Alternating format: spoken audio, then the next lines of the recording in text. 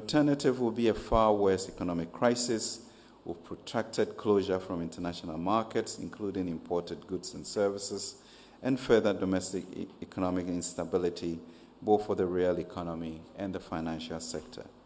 It would also mean depleted fiscal resources to support the neediest. Ghana is not the first nation to undertake such domestic debt operation.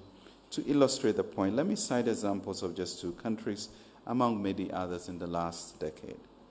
Jamaica resorted to such operations in the past, notably in 2010 and 2013. In both cases, it shows the sense of responsibility of the American people and proceeded through a voluntary approach. The approach was highly successful, as more than 99% of holders of domestic bonds participated in the exchange. On the contrary, in the case of Greece, the authorities chose to undertake a coercive approach whereby a law was passed to force people into participating.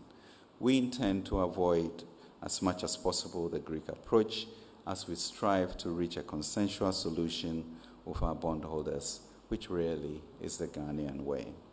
In any case, the good news is that the domestic debt exchange has yielded positive results both in Greece and Jamaica and many others, and will certainly put our economy on a much stronger footing.